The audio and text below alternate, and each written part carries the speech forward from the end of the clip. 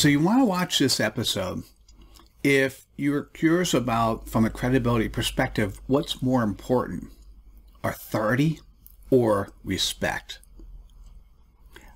This was a great question. In terms of your definition of credibility, what should people pay attention to, authority or respect? Which is more important? Many people think it's the same thing. All right, so nowhere close to the same thing, but I do agree that the robust definition of credibility and what it means and how it works and how we can live our lives differently is not something that's clear. That's not something that is generally accepted or out there today.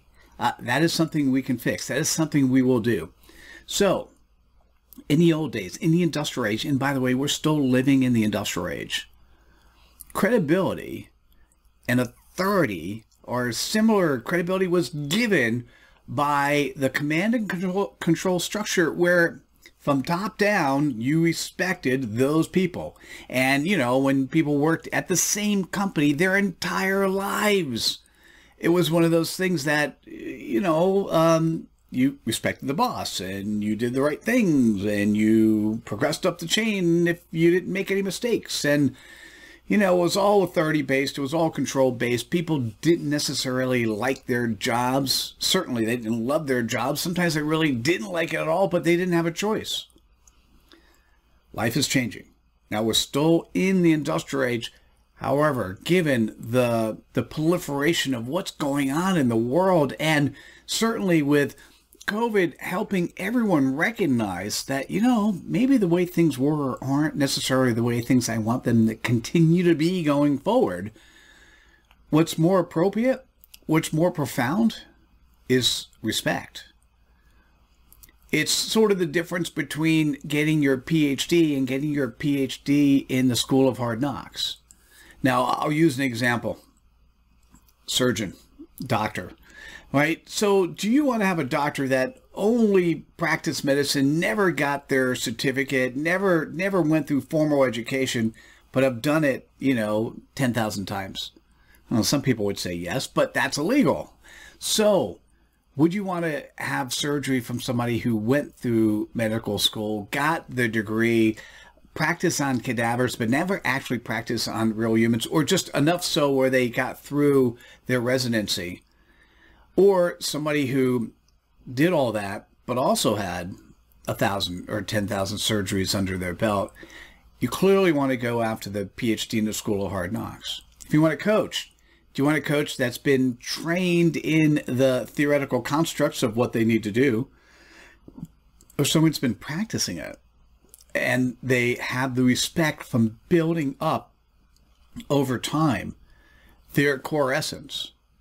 Once again, I'm going to say you want the respect. You want the person who really has the social proof, can demonstrate that they've done this over and over again, and can take what they've learned and apply that to your situation. Credibility is your ability to deliver. First of all, delivering the most appropriate truth, whatever that is, being very transparent in who you are, what you do, being of service to others, and letting people see that and making their own decisions of it's you or competitors. I mean, you want to be credible. Hey, listen, say, here are other people that are along the same lines of what I do. You choose what you like best, and if you choose me, this is what we'll deliver. So there are areas where authoritative-based credibility still makes sense, and it's still out there. But when you have choice, and let's say you had choice of 2 or 3 authoritative-based choices, the one with more respect will win. In cases where the authority is not a relevant concept, respect absolutely will win. And so as we move towards the democratization of everything, it is really about those people in your community, in and of your community, who actually see you, respect you, talk about you, and that gets transferred to their peers. That's where credibility will help you win.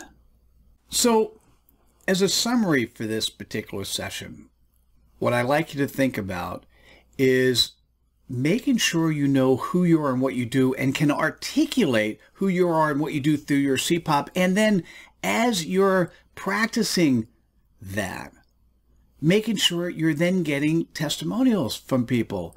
Video testimonials are even best, where people are actually commenting on who you are and what you do. So you have the social proof to continue to enhance the respect that you're given in the marketplace by being able to deliver who you are and what you do, and being everything that you do is surrounding that in terms of how you show up in the world. Get the authority where appropriate, but authority doesn't give you all the right answers.